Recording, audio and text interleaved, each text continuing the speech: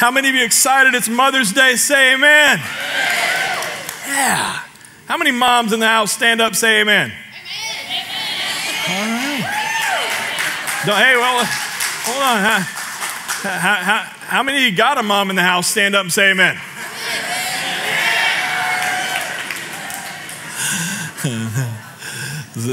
You'll get it in a minute. It's all right. Everybody should have stood up on that last one. So, I above all, I'm going to tell you some of my philosophy on Mother's Day. I think it's awesome because my mom was phenomenal. This week actually is the 5-year anniversary of her passing. Her funeral was on Mother's Day. Oh, no, please don't do that, because honestly for me it was the greatest thing, because every Mother's Day I wake up thankful for my wife, thankful for my daughters that are mothers, and beyond measure thankful for what my mom taught me. So early on when I started pastoring, I grew up in church. And so early on in pastoring, what you do in pastoring is you just do what those before you did, thinking that it's the right thing to do. Anybody else getting that issue? Like it's the reason we do Thanksgiving, the reason we do somebody the other day, this is going to be random. You guys okay with random for a minute? So I'm driving behind a truck the other day and it had a trailer hitch on it, which I have a hitch on my truck. But there was a tennis ball covering the hitch. How many of you have seen this? Okay. Does anybody know what the heck that's for? So when you, hold on, I need one answer. The tennis ball is not going to stop it from hurting if you hit it. Okay. What you got, Brandon? You can see the bright yellow. Would everybody agree with this? How many somebody has a different explanation? Keeps your ball from rusting, so your trailer what? So your trailer all stays not rusted out. Okay. Well, I sat here, and that's not what I thought about at all. Well, I didn't even think about that one. I thought, who was the first person to go, son, grab me a tennis ball? And how much impact that guy had on trailer hitches around the world now, right? I was thinking about this, my mom, so we do what we're used to doing. My mom was a pastor's wife, and I grew up in church, and so every parental holiday, Mother's Day, Father's Day, Mother's Day, Father's Day, we would do this thing where it was always the same thing. We would always do 3 prizes for specific moms. And I said, okay, Mom. She's like, please, I got to ask you this one thing. You got it. I said, what? She's like, oldest mother, youngest mother, mother with the most kids. I'm like, yeah, they're the ones that get the flowers. And she's like, it's dumb. And I thought, Mom, you're the pastor's wife. Like, if there was anybody that was in a position to change this you could have changed. She's like, oh no. She said, where we go to church, you don't change things like that. And so I was destined to create something different, and so we have. But I asked her, I said, what's the big deal? What does it really matter? And she said, no woman wants to be like, absolutely, I'm the oldest one here. I'm like, good point. And she's like, and with culture today, sometimes it can be a little awkward if you happen to be the youngest mother and the situation isn't that great. She said, and I never felt like it was right to put somebody in that position. And I said, hadn't thought of that. She said, you're not a mother. Said, yes, ma'am. I said, what about the most kids? And she said, is that really a competition? This time we only had 4, and she didn't, and I said, no, I don't guess it is. She said, and besides, she said, how many people in your life have stepped into that role since we've lived apart from each other? She said, I live 12 hours away from you, bud. How many times have you had people that you needed a hug from or you needed encouragement from? And how many women stepped into your life because I couldn't in that moment and were that person for you? And she said, and they didn't birth you as their child, but they treated you like a son. And it just changed my outlook on these days. And as much as hey, listen, if you're a mom here, good on you. I'm proud of you, proud for you. Hope your kids are awesome, okay? But if you're not, man, the value that God has in you for the people that you reach and touch is equal. There's none of this at the foot of the cross. It's right here. And I'm so thankful for all the people in my life that have stepped into not only my life, but my children's life as church grandparents. My first pastor, there were Sundays I didn't know where my kids were until 3 o'clock in the afternoon when another family would call and go, oh, I figured you should know we grabbed the kids from the church. You're like, you were an awful parent. I'm not denying that. But those people, still to this day, my kids will call back into their life because of the influence they had on them. So whatever role you play, biological mom, adopted mom. My mom was a biological mom of 3, and we adopted a 4th. And he is every bit a part of our family because my mom chose to do something different. Jennifer and I are blessed with kids, but we also adopted because we chose. It wasn't just those that came from us, it's those that came to us that we decided to parent and mother and encourage and lift up and build up. And so for those of you that do that, thank you. Thank you, thank you, thank you. Honor to all of you, all right? So, yeah. We're also honoring grads at the end of this service today, people that are graduating high school. Give it up for them.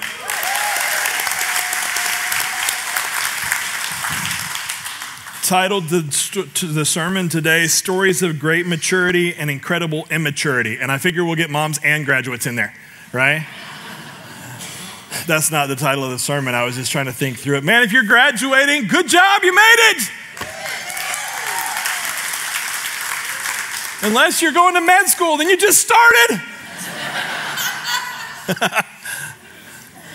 If college is next for you, go get it. Have a ball, but not too much of a ball. All right? If you're going into the workforce, praise God for you. We need you. All right? Go work hard. Go work as unto the Lord. I was seeing one of my best friends from back in high school, and he graduated a year before I did, and we used to spend a ton of time together. And we were talking about, he pastors a church in Mississippi, and we were talking the other day, and he said, man, aren't you glad that they didn't have cell phones back in our day?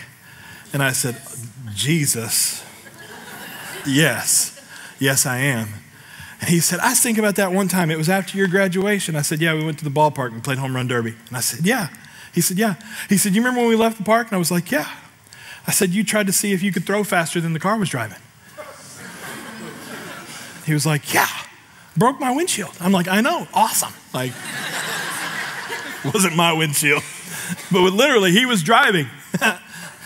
He was driving and reaches out the window. He's left-handed, driving here, gas pedal. It throws the baseball. It's the windshield. His dad nearly killed us. So incredible immaturity. Okay, you're going to have moments if you're graduating. You're going to have moments you have no idea what to do. Don't feel bad. Your parents have the same moments today. Amen? Keep God first. I've told this to my kids since I started dropping them off at kindergarten. Keep God first and go be awesome. Just go be awesome in whatever it is that God calls you to do. Whatever it is God calls you to do. Again, there's nothing less than. Just whatever it is, do it as unto the Lord. All right, y'all ready to preach today? Mark chapter 10. Turn with me in the Bible if you would there. Mark chapter 10. You guys give it up for Pastor Nick that preached last week to you. Didn't he do a good job? Good friend of mine. Love that dude. So thankful that he stepped in last week and preached for us. Kicked off big day. A big day, and I really appreciate how he set the table for that. A big day really may be a single day, but that one day ends up starting your day one. And some of you, you're in that season, maybe as a graduate, your day one starts, and you're now what? You may have not thought a thing about it until today or till graduation happened, and you're just sitting there kind of spinning right now. That's all right. You're allowed to do that for a little bit. You're not going to have everything figured out. Moms, guess what? If you're a mom of toddlers, if you're a mom of teenagers, if you're a mom of adult children, if you're a mom of infants, I get it. You don't know it all. They haven't wrote a book that's got it all in it yet. And just about the time you read the book, you realize God didn't give you that kid. He gave you some other demon-possessed child. No, I'm just kidding. I'm just kidding. Okay. But you're not going to get it all. But there are some things that I think are really critical. I think they're really important that we get. We see this man, blind Bartimaeus, and we call him blind Bartimaeus. The Bible just says there was a blind man named Bartimaeus. And we've tagged him with blind Bartimaeus. And so as Bartimaeus was there and he's sitting on the side of the road, he was about to have his one day. He was about to have this moment with Jesus, this big day with the Savior. He wasn't expecting it. He was just sitting out there doing his day to day. He was sitting on the side of the road begging, as anybody would. Most likely would have been sitting on the side of the road, and as people would have been throwing to him, he was blind. And as a blind man, you don't want anything too far off to the sides. You want it to come right to you.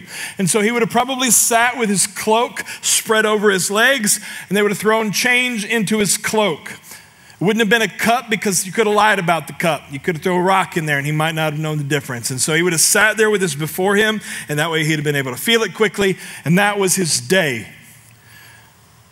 That was what he did every day. I also don't speak on moms on Mother's Day or typically dads on Father's Day. And the reason I don't is because, again, a lesson from my mother. My mom said, Vince, I grew up and I've gone to churches my whole life where on Mother's Day, you either get told how awful you're doing as a mom, and they preach out of Proverbs 31, and you're like, I'm never going to be that lady. I'm not. Man, her husband speaks good of her. Her children speak good of her. The day is blessed by her waking up. What?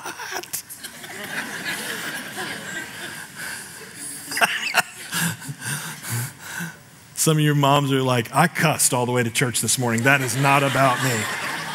It is not about me, Pastor Vince. And so my mom was like, and so she told me, she said, don't ever preach Psalm or Proverbs 31 on Mother's Day. I'm like, okay.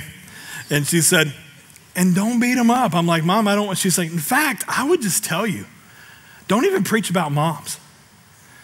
And I said, wait, you're taking the flowers away, and now I can't even preach about moms? And she said, let me tell you as a mother what's really important. She said, you can spend 30 minutes preaching about moms, and everybody there will be really thankful that you spoke about moms. They'll be really glad that you did. They'll be really sentimental, and it'll be nice, and they'll look at their mom, and they'll smile, and they'll wink, and they'll nod, and then they're going to take her out to food afterwards. Now, none of them really decided where they're going to eat. They're still waiting for Mom to tell them where she wants to eat. Guilty of this. And I said, okay. She said, let me tell you what they want you to preach. And I said, what? Who wants? She said, what the moms want you to preach. I said, that'd be great. And she said, Mother's Day is the one day where a lot of kids will come to church with their mom. And I said, yeah? And she said, preach Jesus. She said, just preach Jesus. And so that's what I've done. In the sermon text today, you're not going to see a mom highlighted. You're going to see Jesus highlighted. I pray in the day today, moms, I hope you feel celebrated. Grads, I hope you feel celebrated. But the reality is we are here and forever will be here about Jesus. I said, don't sweat it. Listen, we got the she shed down here in the corner. It's got macaroons and drinks and drawing for bog bags and different stuff like that. You just got to swing in there, fill out a ticket. You get in the drawing. Aaron's going to announce it later on today. We got you as far as the stuff goes, all right? Father's Day, we'll throw some bacon down, or I don't know what we're going to do for Father's Day. But listen. Oh, Jesus. I speak Jesus over the bacon, Pastor Ben. But whatever we do, the message is going to be Jesus, because it's the thing that matters most. Mark chapter 10, starting with verse 46, I believe is where we're going to dive into. And it says, and they came to Jericho, and as he was leaving, this is Jesus. Jesus is leaving with his disciples. Notice the cut here, and a great crowd. He's got his followers, but then he's got a crowd behind him. And this crowd behind him is not there really to hear anything from Jesus. They just want to see the stuff. They just want to see what he does. They want to see what he comes up with. They want to see what is he going to heal somebody? Is he going to make the blind see? That whatever it happens, we want to see what Jesus has to do. Some of us treat Jesus like this. We don't really talk to him a lot until we need a miracle. When we need something in our life, boy, Jesus, Jesus, Jesus. But in the times when it's going well, we're not really communicating with him. I think that's why we see this. There's Jesus, his disciples, those that are with him for the run, they're with him, and then there's a great crowd. And they're with him. They're coming out of Jericho. Bartimaeus, a blind beggar, the son of Timaeus, was sitting on the side of the road. I just want to say we should go back to the biblical process of naming our kids. Because the word bar, if you see the word bar in front of a name in the Bible, it means son of. So literally Bartimaeus means son of Timaeus.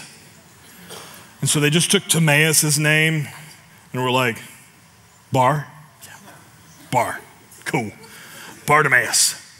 Now, I don't know who would ever want to be Bar Vincent. But if in the Bible you can read this Bartimaeus, Barabbas, Bartholomew, like think about that poor guy whose name was Tholomew. You got to be son of Tholomew.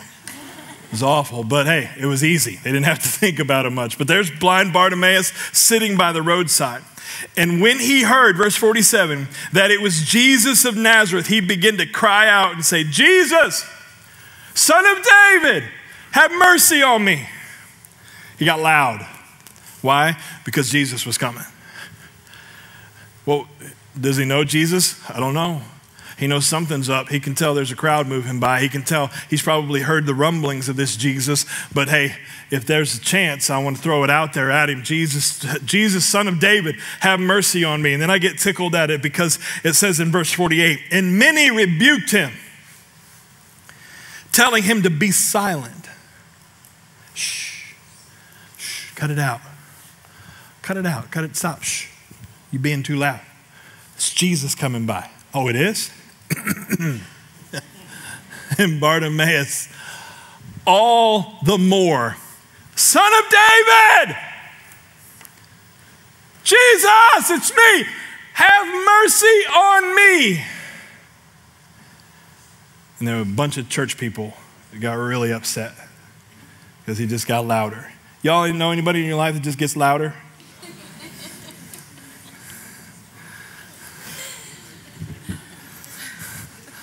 Are there any of you that just get louder? Like that's your argument?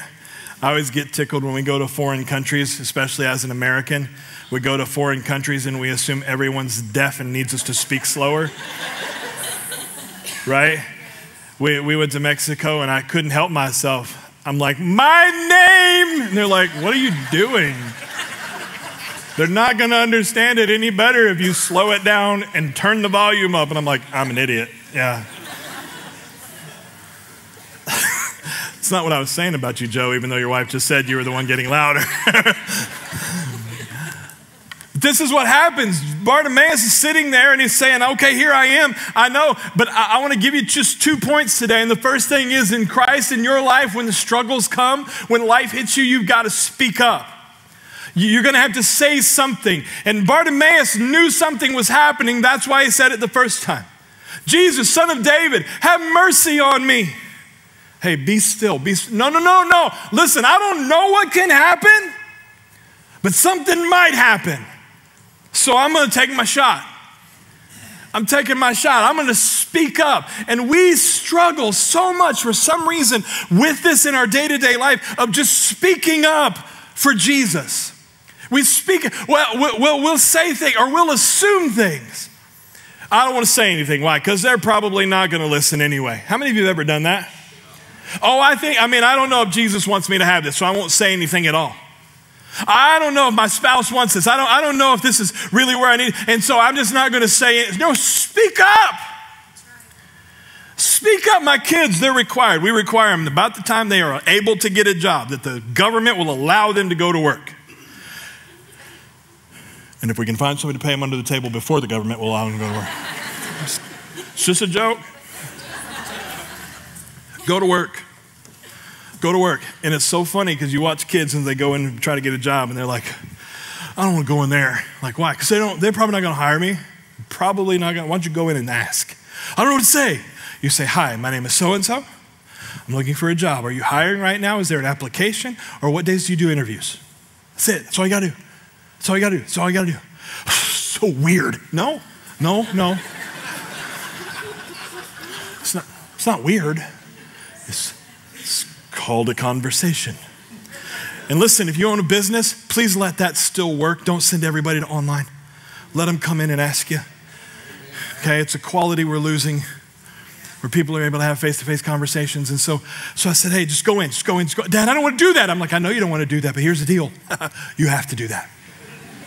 I am tired of giving you movie money. They just bump the prices. It's $10 to go to the movie now. And if you take a date and you ain't got a job, I'm sorry.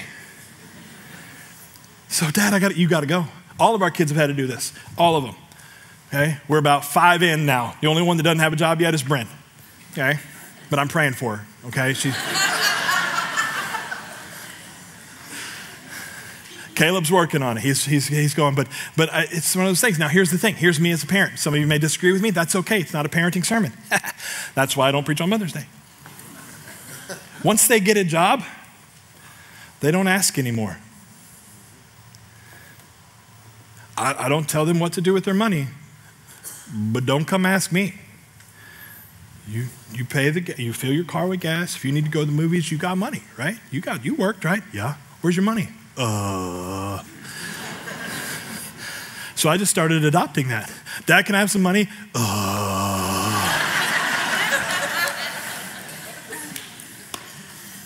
But in order to get there, here's the glorious part of it. When they walk out of a place and that place said, you know what, we are looking. We do need somebody. We'd love to have you. When can you start? And they walk out of that place, like literally there should be theme music because they're like, da, da, da. Got it. They're holding the uniform like they're going to love it. You're going to hate that thing, but still. They're walking out with some pride, with some appreciation. Why? Because they went in and spoke up. Did they know what was going to happen? No, not entirely. Think about what Bartimaeus' phrase was. He didn't say, Jesus, son of David, heal my eyesight. Jesus, son of David, have mercy on. I just need you to hear me. That was the statement. I just need to know that you're willing to stop on your way. Would you have mercy on me? And he stops. And you say, well, yeah, but what was he expecting? I don't know that Bartimaeus was expecting anything. He just figured if I don't say something, I don't have a chance at all. Because I can either say something or I can keep sitting here.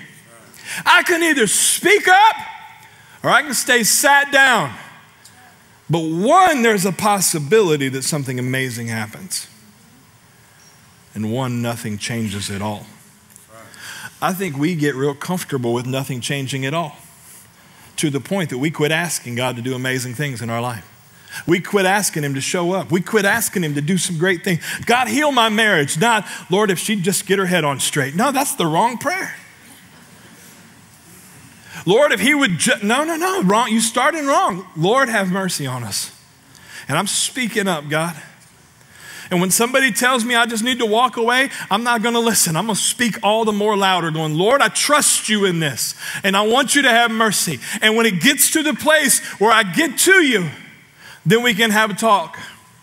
Then we can have a talk. We're going to talk about that here in just a second. But you got to start by speaking up and speaking out. Hey, Jesus, it's me. Oh, Pastor Vince, he knows where I am. I know he knows where you are, but he would love to hear from you from time to time.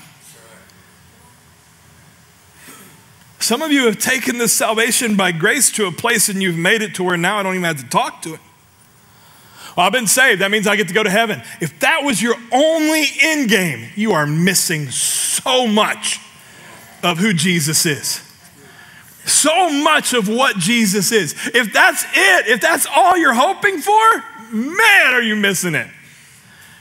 Come talk to me. I'll put you in some people's life groups. I'll set you down at lunch with some folks who have seen Jesus come into their life and radically flip the whole thing upside down to the point where they're good here as long as it takes Jesus to come back, because this is good when Jesus is in the middle of it.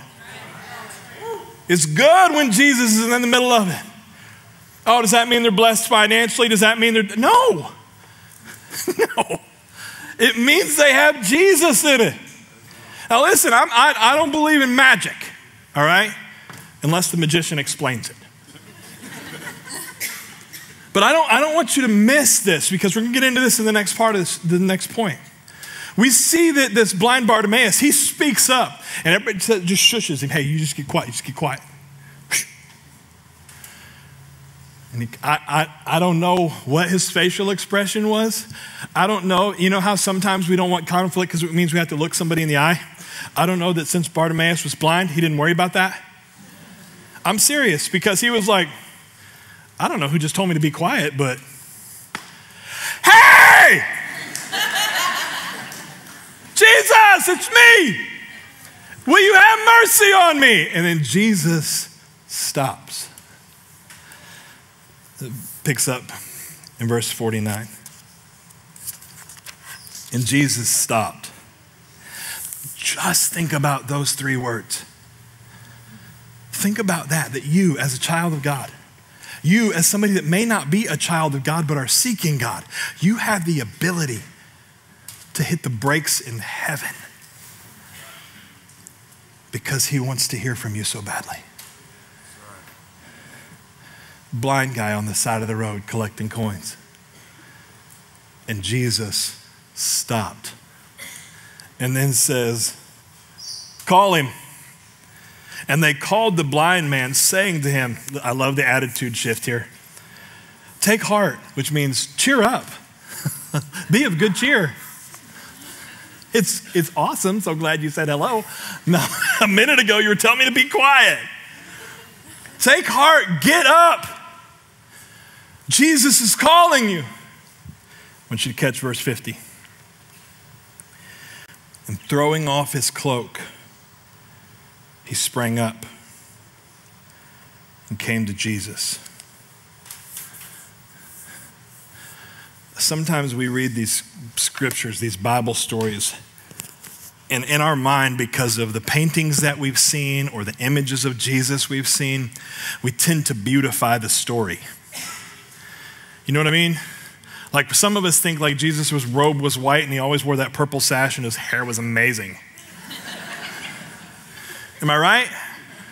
Like right now, if I ask you for Jesus in your mind and you get a picture of Jesus in your mind, some of you are either seeing Jim Caviezel, you're seeing the dude from Chosen, or a velvet painting at your grandma's house.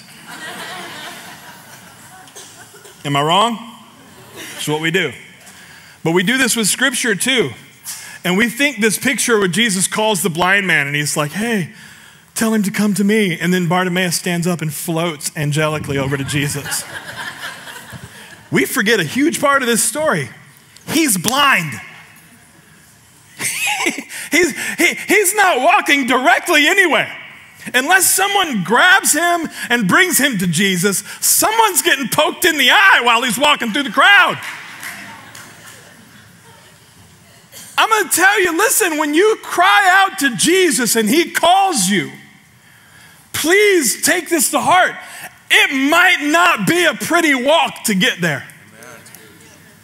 You're going to trip over some stuff. You're going to fall down on your face, and prayerfully someone in the crowd picks you up and goes, no, you're close, bro. You got it. Come on. Keep walking. Keep walking. We got you. You're going to make it today. And you go do something with the fact that Jesus answered you.